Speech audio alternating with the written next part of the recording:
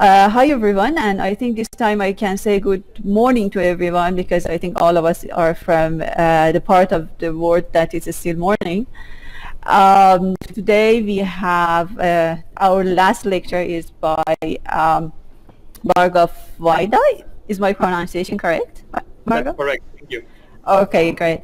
And Bhargav did his PhD in MPIA in 2011. MPIA Heidelberg in 2011. Then he moved to Leeds in UK from 2011 to 14. He was in Leeds. And then after that, he became a postdoc fellow in University of Torino in Italy. And since 2017, so he is assistant professor in Indore University in India. Is my pronunciation of Indore correct, or is it Indore? Yeah, Indian Institute of Technology, Indore. Yes. Okay, great. So it's an honor for us to have him, and please, Bhargav, time is yours. Thank you. Thank you so much, Farah. And it's in fact my honor to be presenting in Iran. This is the first time I'm presenting in Iran, and thank you, Farah, for inviting me and giving me this opportunity. And I welcome all the students. So this time it's very different. Usually when you do a workshop, you go and present in person. But the situation in the world now demands that everything be online.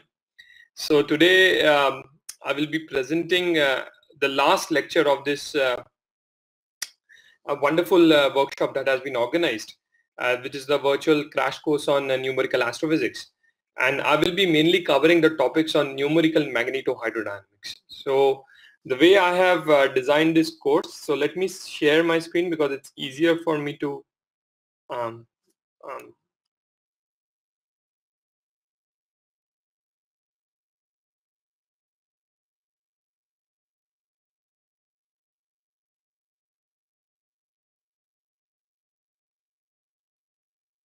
Sarah, in case the connection is weaker and you prefer me to do it on the by presenting without sharing the screen, then let me know. Okay. We see your screen and it is shared, so it's now great. If you want to go by share screen, that works too. Thank you. I think I prefer share screen then. Okay. So. Yep. Just before I have a question about the break. Would you give the break yourself, or we should remind you at some point? No, or I will just explain this. So okay. What we do is that the whole lecture today would be divided into 3 to 4 parts. And each part will be about 40 to 45 minutes, and after that we will take a break. So the first lecture notes which I have uploaded is for the first 2 parts. And I will basically take a break at some stage, and then we can go ahead continue in that direction. And in the last 2 parts, I will focus on PLUTO Code, the code that which I am a part of a development team. And we will discuss some essentials of actually how to get started with PLUTO Code, how to use PLUTO Code effectively. And then in the last stage where we will have some open discussions on various topics that I've covered, and some questions you can ask me at the very end. And we can also discuss some problems with PLUTO, and also I give you some handouts and working problems to do. Maybe you can try it out in your exercise session also. So the first 2 lectures will be mainly on making you understand the main introduction about magnetohydrodynamics. I will introduce you the equation of magnetohydrodynamics and what are the certain preliminaries and notations. And then basically that will be mostly the first part where we will actually construct the MHD equations, and then I will describe some strategy which is very much in line with what you have studied in your first day by Professor Clay, who explained to you how to solve numerical hydrodynamic equations. We will extend that technique what he has taught you even to magnetohydrodynamics, and then I will discuss in details what are the differences that exist, or what are the additional things that one needs to incorporate when you want to study magnetohydrodynamics. So that will be covered in the second aspect of this lecture after the first break, where we will discuss about computational methods and different terminologies and the numerical approaches for MHD equations. And then in the last two sessions, we will basically focus on PLUTO Code, and that I will share subsequently. So let us look into some introduction about why this workshop is such a necessity and why really you need to study magnetohydrodynamics. So if you look at computational astrophysics or numerical astrophysics, that's what the workshop is all about. Basically, it completely opens a new window to perceive different astrophysical objects. Okay, and essentially it helps you to study the system in continuum, such as you can basically study various aspects like interiors of stars and planets, exterior phenomena such as accretion disks, winds and jets, interstellar medium, intergalactic medium, and also cosmology. So you basically can study at very, very small scale in terms of astrophysics and very, very large scales, that is in terms of cosmology. But there are certain things where such a continuum sense becomes very difficult to apply. And in those cases also, there are various techniques that have been introduced in computational astrophysics that can help us to address certain aspects of these problems. For example, if you want to study the equation of state of neutron stars, or you want to study the crust of neutron stars, a different technique has to be adopted than the standard fluid dynamics techniques that we will be studying today. But I will not go in details on these various techniques, but I'm just giving you a flavor of the different aspects of computational astrophysics, because you have studied over this few days the various aspects. For example, you have studied about the Poisson solver yesterday, and before about the n-body simulation. So there are various methods in order to approach a problem, and certain method works better than the other in different scenarios. So this is a very nice workshop which covers most of it. So if you look at if you want to basically study astrophysical flows, now we all know that most of these flows that I've depicted here, which is a supernova remnant, which is a tycho, or a solar coronal mass ejection, or another astrophysical like an AJ like Cygnus A, where you can see the radio image. You can also see the Crab Nebula, neutron star, beautiful patterns of relative instability, which we'll see here, and we will discuss about this in our class as well. And here you also have a micro quasar, which is basically throwing out jets. So all these phenomena, which are absolutely present in astrophysics, they have one thing very common. That is, one thing is that they are highly energetic. Most of them are super energetic, and they actually impart a lot of energy. They give a lot of energy into the system. So it is extremely important to study this from the perspective of the energy input that they provide to their surroundings. However, the problem exists over here. The problem is that all these systems are extremely complicated to study from simple analytical perspective, because that they involve a lot of different physical aspects. Most of these systems are plasma, so they are completely ionized matter of electrons, protons, positrons, and they consist of magnetic fields, which is one of the most crucial ingredient to study astrophysics. And today we will actually see how we can incorporate these magnetic fields and study these plasma processes in continuum. And the thing is that because of this complex nature and interplay of various physical processes in these systems, it is extremely crucial, it is extremely important that we study these aspects from the numerical perspective rather than analytical perspective. So today the focus will be on teaching you some simple techniques, not very sophisticated, that you can actually develop over time, but some simple techniques of how will you solve a standard magnetohydrodynamic equations, and what goes inside these very, very huge codes which you must have encountered in either in your study or through your supervisors or your teachers. So what really goes into these codes is something which we will basically focus on. But before we go into the codes, it is important to understand the physics behind how these equations are derived and what are these equations all about. So I've just listed out certain different areas, important areas of applications, which includes instabilities in astrophysical fluids, convections in stars, stellar oscillations, astrophysical dynamos. Some of the terms you may have heard earlier, some of the terms you may have not heard, but the computational astrophysics covers a wide area of applications. And therefore, having such a workshop is extremely critical and crucial. to make us understand the versatility of computational astrophysics. So huge span of astrophysical spaces can be covered through computational techniques.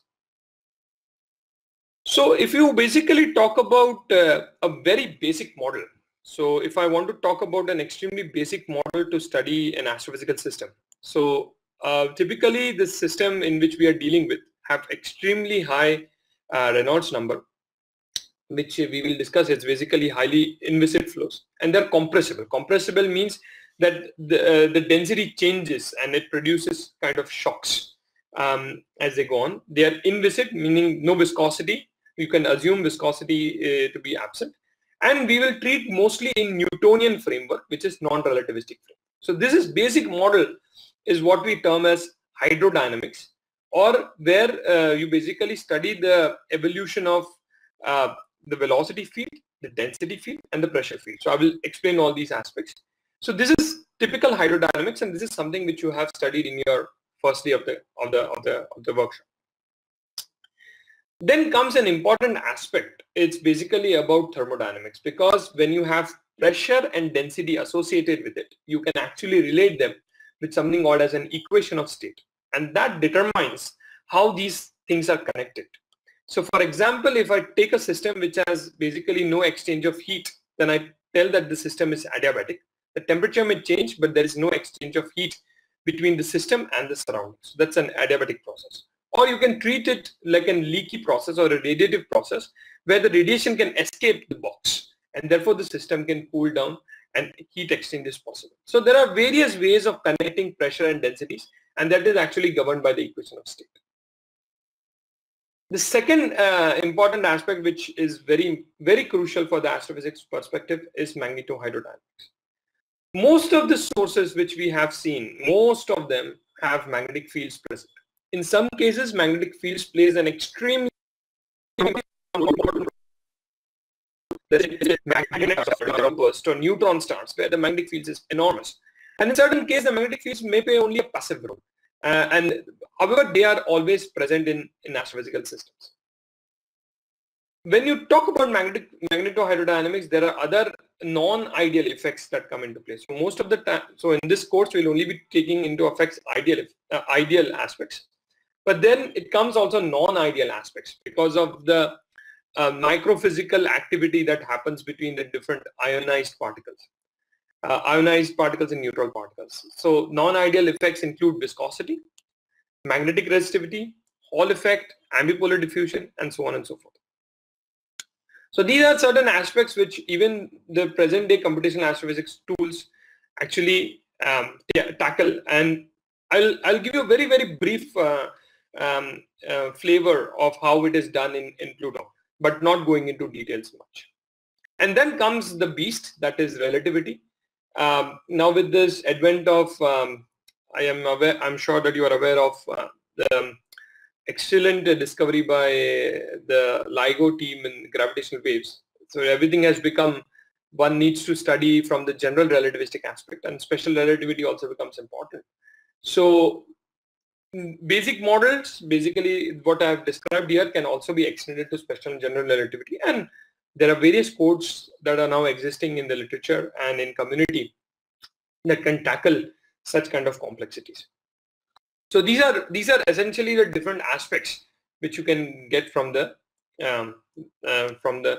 computational astrophysics perspective. So if you take any code which basically tackles all of these things, then you have these very nice terminologies like HD, which is hydrodynamics, ideal and non-ideal. Then you have RAHD, which is radiation hydrodynamics, or RHD. SRHD, which is special relativistic hydrodynamics. GRHD, general relativistic hydrodynamics. MHD, which is magnetohydrodynamics, ideal and non-ideal. Radiation magnetohydrodynamics, special relativistic magnetohydrodynamics, and general relativistic magnetohydrodynamics. And then if you include all of this into one, then you have general relativistic radiation magnetohydrodynamics. So this is basically the state of the art when it comes to developing codes, and most of the codes, and some of the codes basically tackle individual aspects or collection of aspects from all these flavors of astrophysical fluid dynamics that I've described here. So this is basically the state of the art right now. So before we go into or jump into the computational aspects, it is important to understand where and how we can apply fluid dynamics or the computational fluid dynamics or really the numerical magnetohydrodynamics, the way that we are learning. So what is the limitation first we have to understand and where it can be applied. So just a simple basics of physics that I will just describe here for 2 to 3 slides so that it's easier for you to understand. So actually what you deal is basically you define some sort of a size of a fluid element. So that is, you define your system because if you want to describe your system as a continuum fluid, you will have to tell when that system is a continuum fluid and when it is not. So let us define a size of a fluid element which is defined as LFE. And this size of the fluid element should be small so that it is smaller than the length scale of the change of any relevant variable. So for example, if the density rho, let's say in this case, the fluid variable is Q and gradient of Q. So basically, let's say if the density rho and the rho changes over a certain length L, the fluid element that we choose to represent that system basically should be much less than this change, than the length where this change happens. But it should not be very, very small. It should be large enough to incorporate large number of particles inside in this fluid element. So I'm describing an element which I define as fluid element. It should be small because it can do basically smaller than the length scale of your density change. But it has to be large so as in order to incorporate large number of particles, because then only you will be able to collectively describe that system. Because essentially when you study any system, you basically start from the basic principle and you study particle wise. But if you study, let's say the heating of a table or a steel rod from an atom perspective, it is extremely difficult to study. So one needs to define some sort of and that is what we call the fluid element.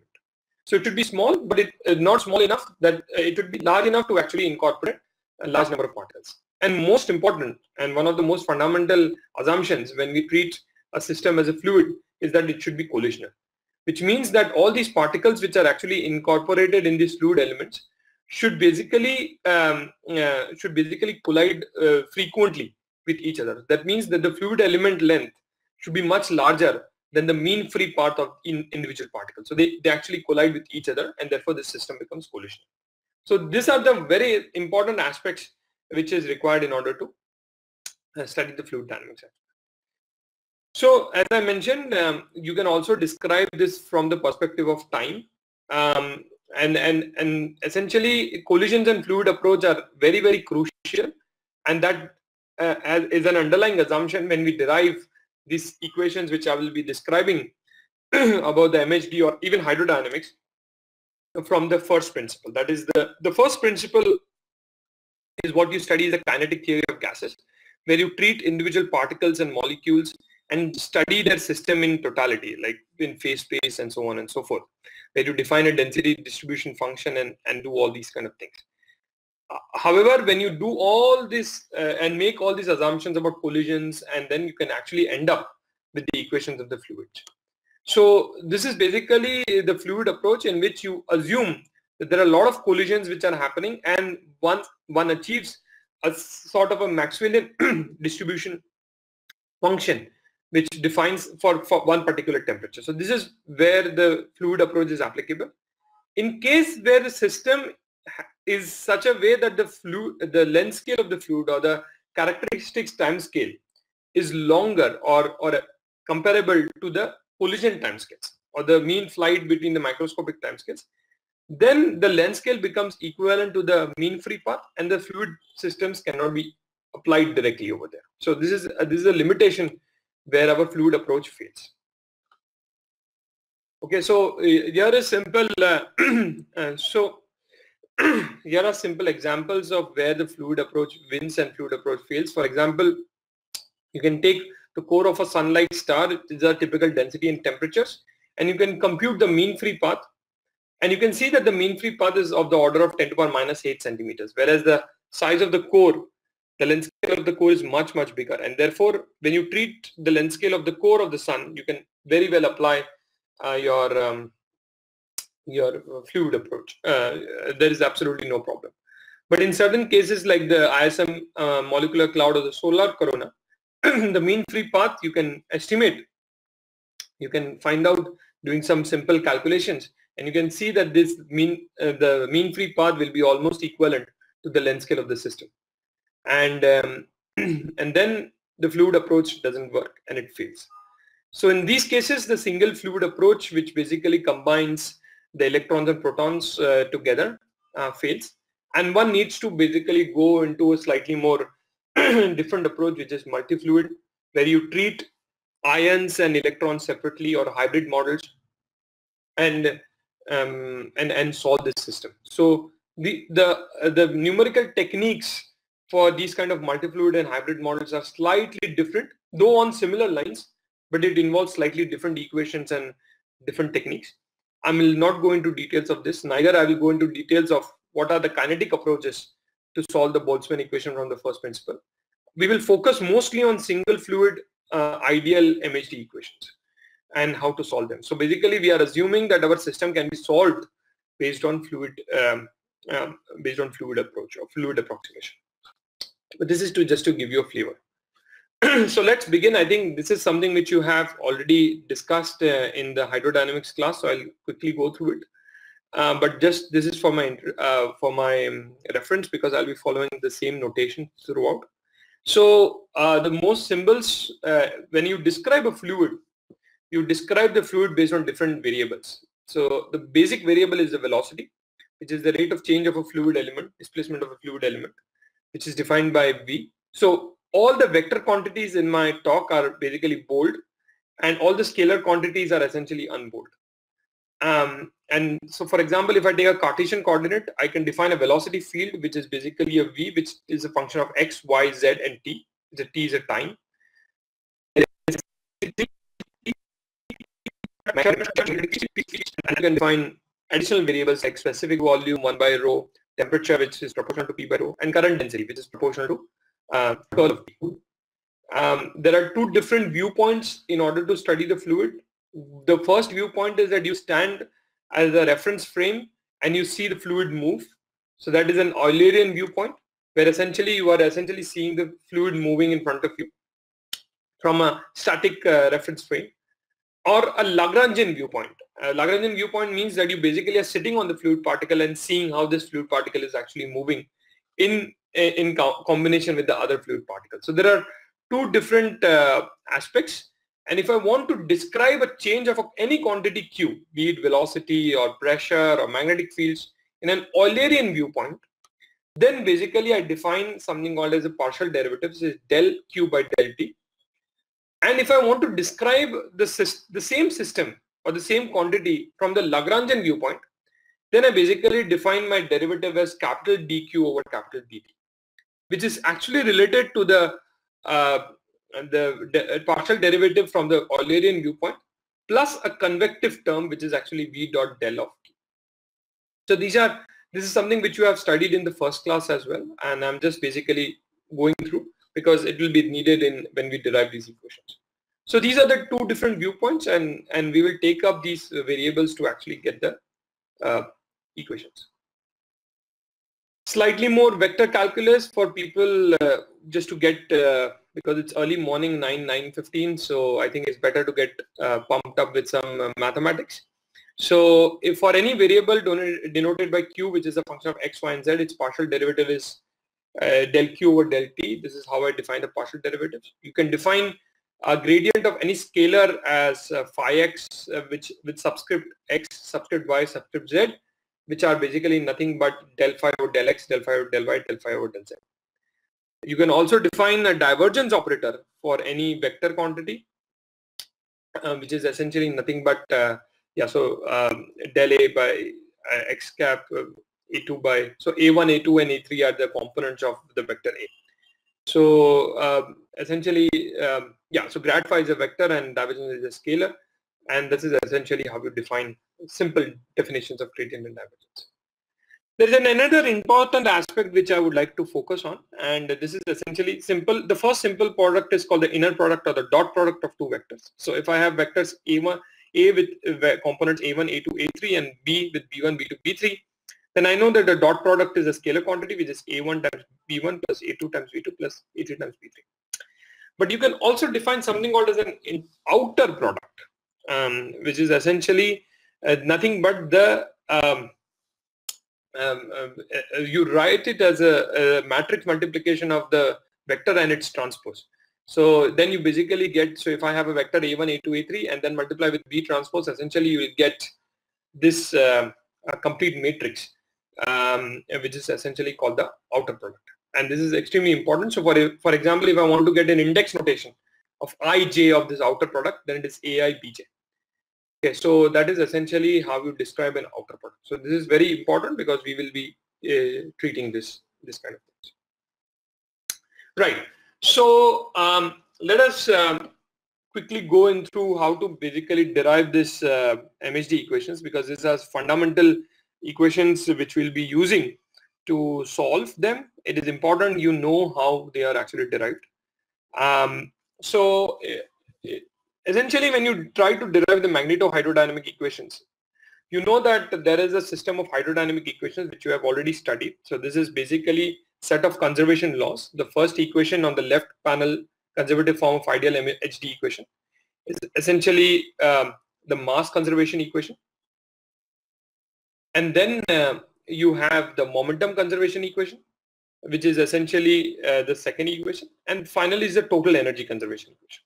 So you have the three equations: the mass conservation, momentum conservation, and total energy conservation. Now these are the standard conservative form of ideal hydrodynamic equation. There is no viscosity or any other non-ideal effects. And here I is the identity matrix, E is the total energy, which is the sum of kinetic and internal energies, and P is a scalar pressure. So here we'll assume the pressure is scalar quantity, and it's same in all three directions. So ideally pressure is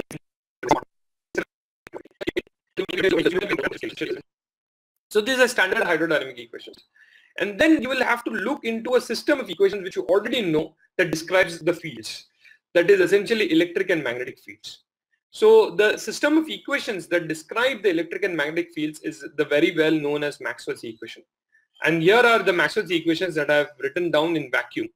I've used Gaussian units because this is typically what we use for our computational astrophysics perspective. Most of them, they try to use it in CGS units. Very few codes actually do in SI units. But so for the consistency, since PLUTO uses Gaussian units, I've used Gaussian units over here.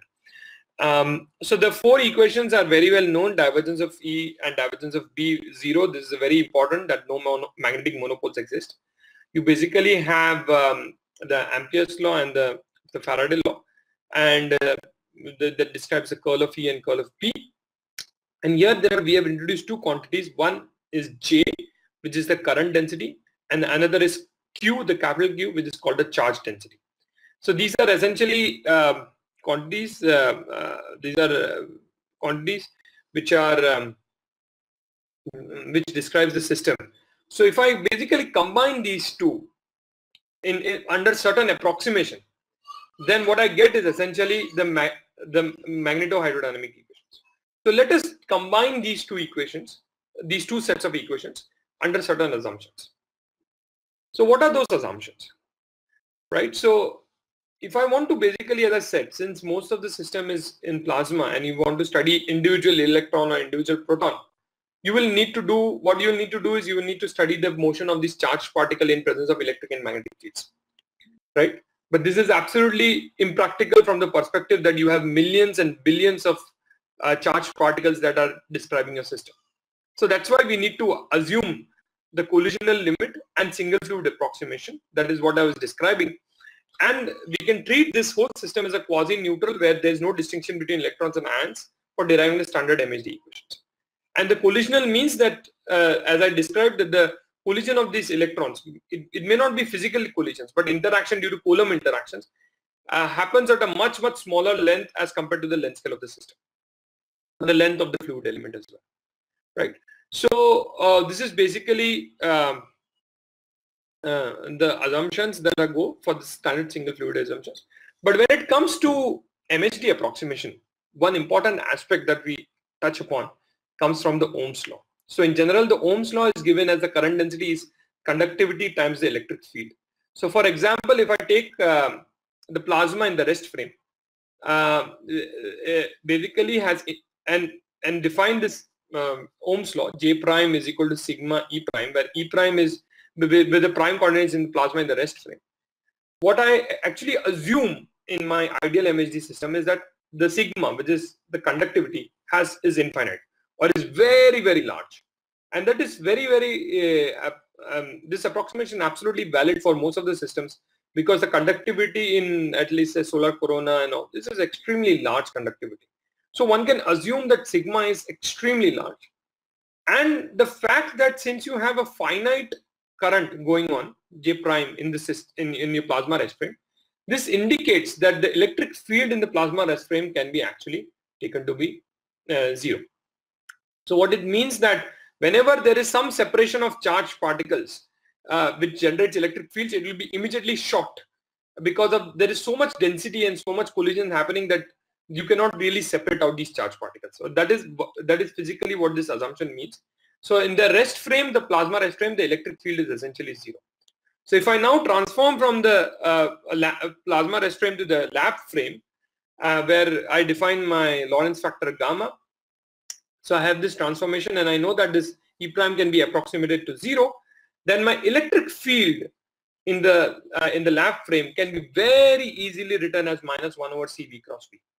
Now this is extremely crucial from the perspective of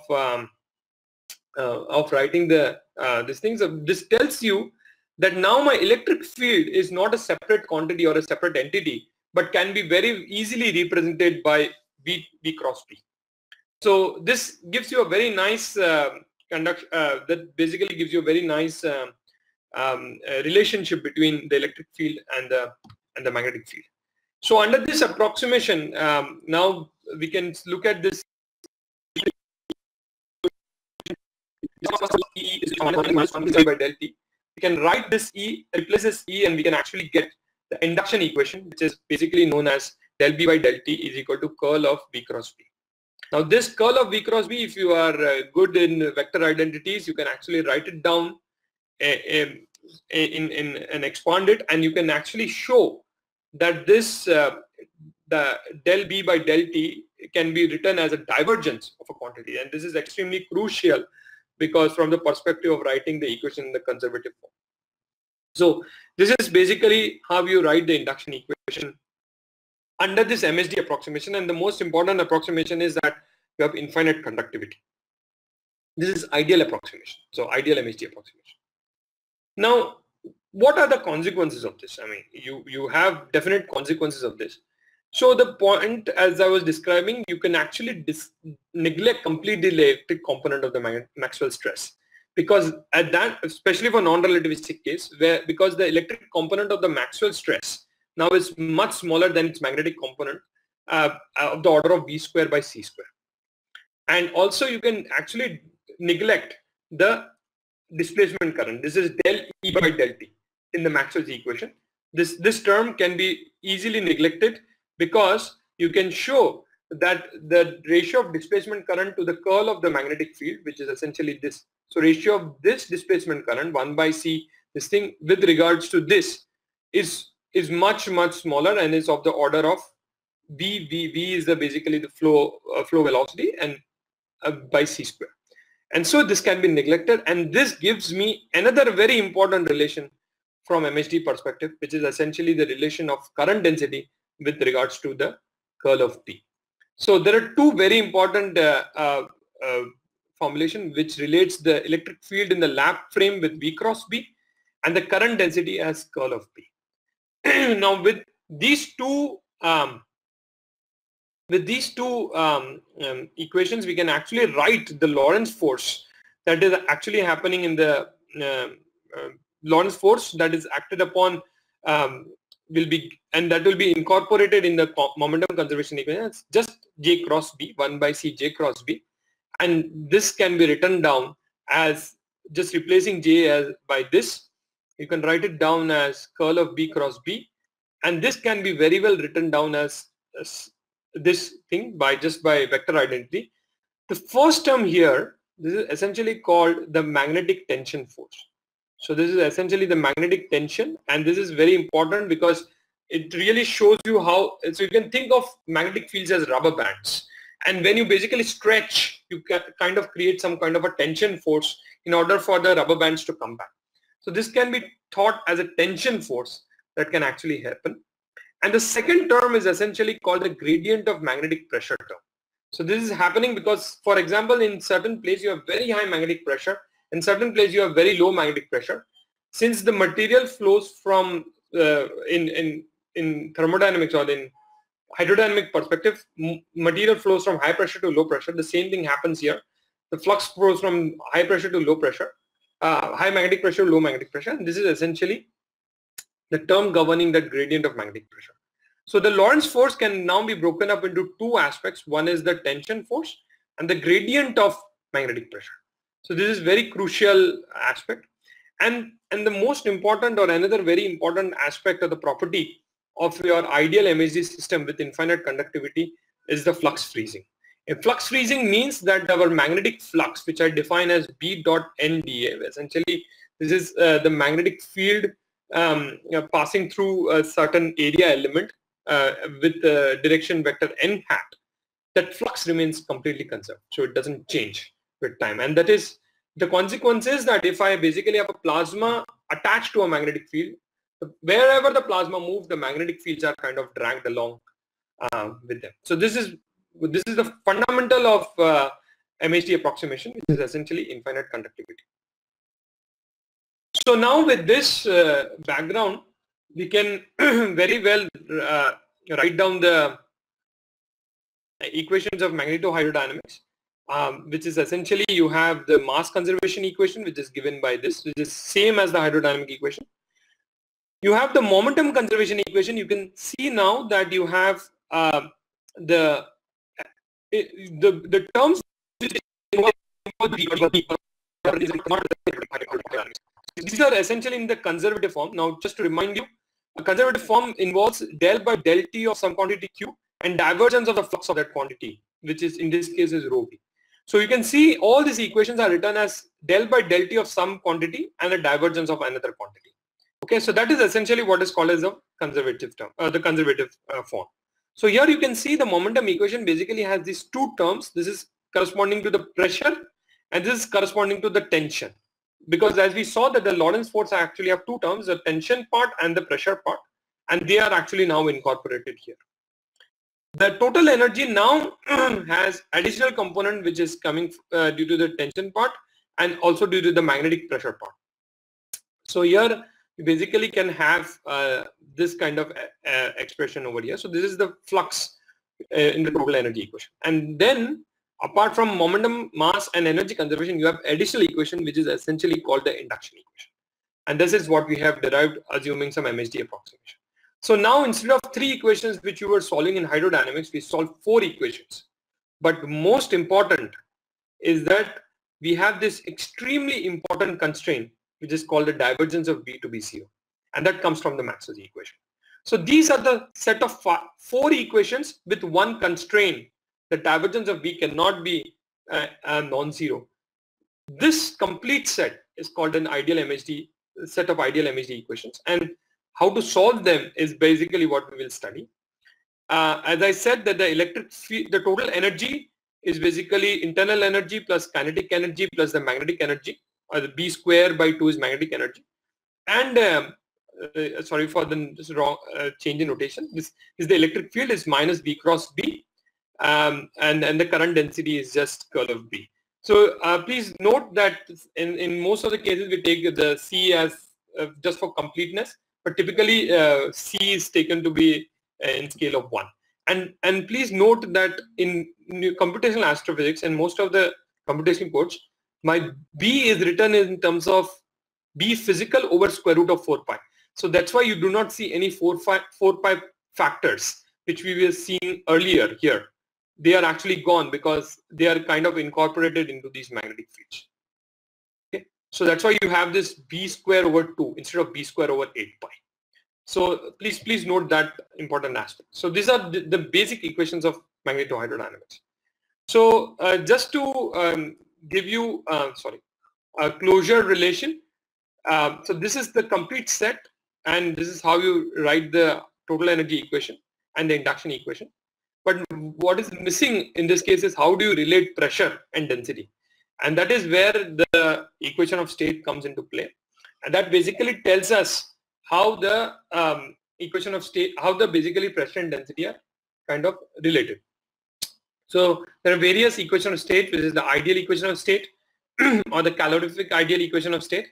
And here you can see this is P over gamma minus 1 by rho. This is basically how you write the internal energy.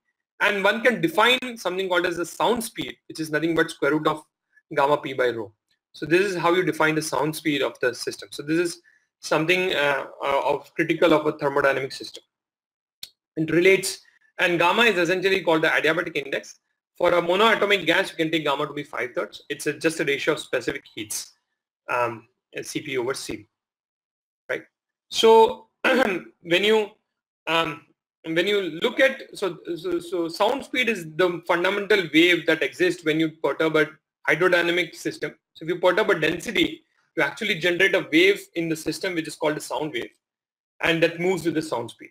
But when you take a magnetically MHD system and you perturb it, right? When you take a MHD system and you perturb it, you get different kind of waves which are essentially called as, which can be divided into two parts. One is called the alphan wave and one other called is the magnetoacoustic waves. Now there are two different aspects that are slightly more complicated than the simple sound wave.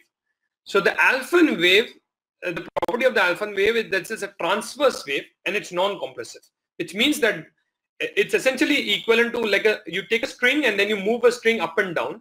Essentially a wave goes along the string, and this is exactly what happens to the magnetic fields. If the magnetic field line is a string and you perturb the string, the wave will actually go along the magnetic field and it will move with the velocity which is given by Ca, which is b over. So this is basically, and its direction is always along the magnetic field. But then there are other two types of magnetoacoustic waves. They're called the fast and slow magnetoacoustic waves, and they are given by this expression over here, where C0 is basically sound speed and Ca is essentially the alphan speed, and psi is the angle between the direction of the propagation and the magnetic fields. So these are essentially another waves, and they are compressive waves. So essentially, when I say compressive waves, whenever this wave moves into the system, it has a potential to produce shocks. It's the same like sound wave in a hydrodynamic system, because if my velocity moves with more than sound speed, you have supersonic flows and you will have shocks. So you can always have super fast and super slow flows which can actually produce shocks. Okay, whereas alphan waves really do not produce any kind of shocks. They are non-compressive. Right. So yeah. So just last couple of slides before I stop here.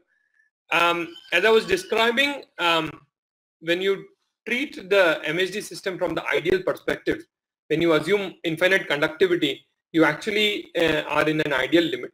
But in certain astrophysical scenarios, for example, be it accretion disks or sometimes in molecular clouds, when you want to study molecular clouds, you have some sort of non-ideal effects. So the conductivity is not exactly infinite, or it's not very large. And the neutral particles, or let's say molecules, can actually slip across the magnetic fields. And in that case, one needs to incorporate several other aspects, which is essentially the resistivity or the Hall effect. And you can write down now the electric field, which was just minus V cross B, 1 over C V cross B, with additional terms, which is eta by C, J, and this thing. So these are the two terms which can be added if I want to include resistivity and Hall MHD terms, and these have been included in PLUTO Code. I will not go in details of it, but this is so with this addition, you actually change the induction equation and the energy equation, and then you have to apply the computational techniques that we learn to solve that system accordingly. So ideal MHD, as I said, only has this particular one term that is existing. This term is not present. This term is absolutely not present. These terms come into play when you actually assume that your conductivity is not infinite, and then you have to incorporate the resistivity effects. Right. So in totality, yes. So in totality, you have a general framework of equations which I wanted to describe. So this is basically the set of equations that PLUTO Code solves, most of it, and there are additional more equations. But I just would like to highlight that all the equations that we'll be solving, even for MHD, basically have this kind of form, which has del by del T of U plus divergence of f of U equal to S. And del by del T of U is some quantity which is basically a conservative quantity or a conservative vector. Divergence of a flux, which is a function of this conservative vector, and some source term S. Okay. You basically have for the standard equations, you will have U to be rho V, total energy, magnetic fields, and rho xi, which is essentially some chemical components. And these are the different source terms that are actually present, and this is the different flux. So this is basically the set of equations that are there. We will mainly focus on the ideal MHD equations, and only focus on like simple ideal MHD equations. But I just wanted to show you the flavor of the various equations that are there, and these are essentially how you write them in a very compact form. So we can now take a break at this juncture, where we have, just to summarize, we have introduced this set of MHD equations, and we will now try to see the techniques that we can use to solve them through PLUTO Code and any other code. So this will basically be my first break, and I'll stop here.